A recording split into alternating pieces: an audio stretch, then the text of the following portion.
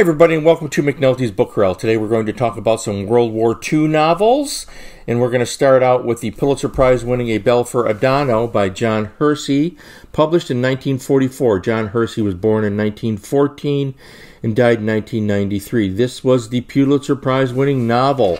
Really a breakthrough work for him, talking about the relationship between the GIs and the Italian villagers in the town of Adano. And it was also made into a very popular film. Now, I think the film is now considered a classic. And so if you haven't seen the film, I think you can catch it on Turner Classic Movies, Turner Movie Classics, whatever that station is called now. And check it out. Really well-written book, obviously, Pulitzer Prize-winning book. John Hersey was a very interesting man. This is the Franklin Library signed edition, by the way, of A Bell for Adano. I don't have a lot of Franklin Library books. I know it's hard to see the signature.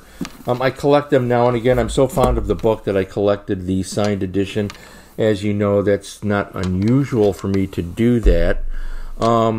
Let's jump into Harry Brown's A Walk in the Sun, also published in 1944. Very, very interesting year for these works of fiction because the war was still going on. They were a year out from Victory Day there, and Victory in Europe, VE Day. And A Walk in the Sun came out in 1944, also made into a very popular film, now also considered a classic of motion pictures from the same period as A Bell for Adano. So we have two 1944 classics. Now, Harry Brown, 1917, 1986. Harry Brown had a really interesting life. He wrote the screenplays for the following, and I have some notes here. Wake of the Red Witch. Remember my episode on Wake of the Red Witch? He worked on that screenplay. He also worked on the screenplay for Kiss Tomorrow Goodbye, A Place in the Sun, starring Elizabeth Taylor and Montgomery Clift, which I mentioned in my episode about Raintree County. So we have some connections here. And he also worked on the screenplay for Ocean's 11. And he wrote many, many other books. So A Walk in the Sun really... Now, this is a combat novel all the way, talking about the effect the war had on the GIs, their efforts to stay alive and defeat the enemy. Looking at this type of thing today, we can see what's become a cliche. You know, the ethnic diversity in the platoon, all of that. You can see that in numerous films, talking about waiting to get home, getting back to New York, getting back to the women, getting back to the restaurants, whatever. That's kind of become a cliche, but it wasn't a cliche when A Walk in the Sun was published. Really one of my favorite novels from this period. A Walk in the Sun by the interesting and always fascinating Harry Brown. So be sure to check that out.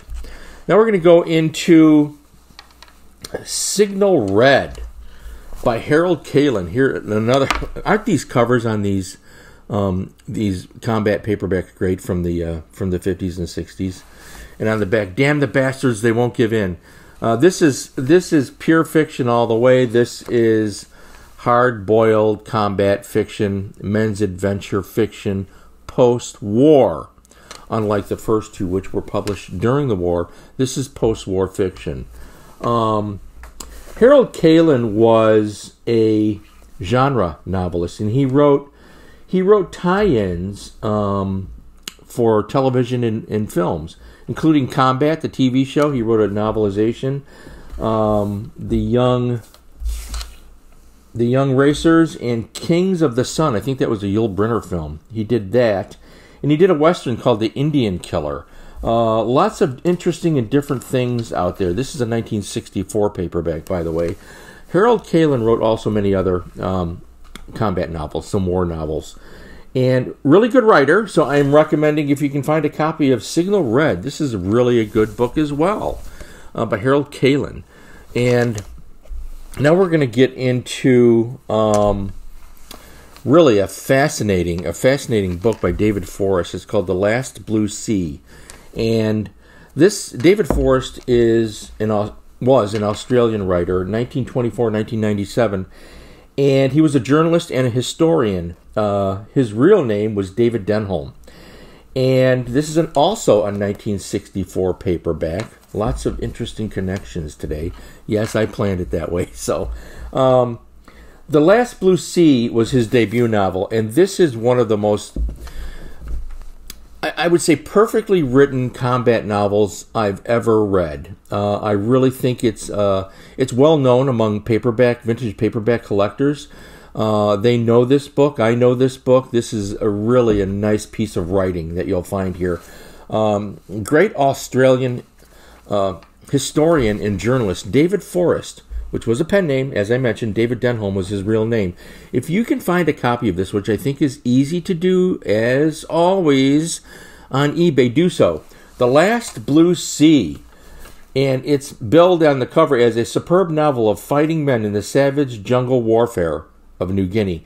And those of you familiar with World War II history understand that the Australians played a major role in that theater during World War II. Great historic and tough men. These great Australian Allied forces here.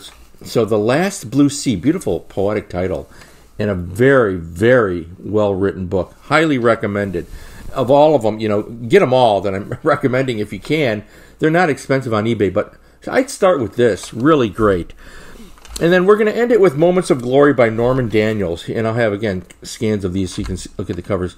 Norman Daniels, 1905-1995. Now, here is a guy who created the pulp hero, the Black Bat. And he wrote many other pulp fiction tales, including The Shadow and, I believe, The Phantom Detective, as well as, obviously, The Black Bat. This is a 1965 paperback. It is fiction.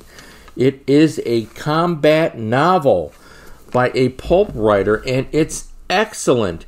I really like Norman Daniels, his Phantom Detective stories. I have quite a few of those. I don't know how many, but I have at least 24 of those in my collection somewhere. A really good writer in the pulps. That's not always the case in some of these combat novels that I'm referring to here, or these post-war books. But Norman Daniels was another genre writer, along with Harold Kalin.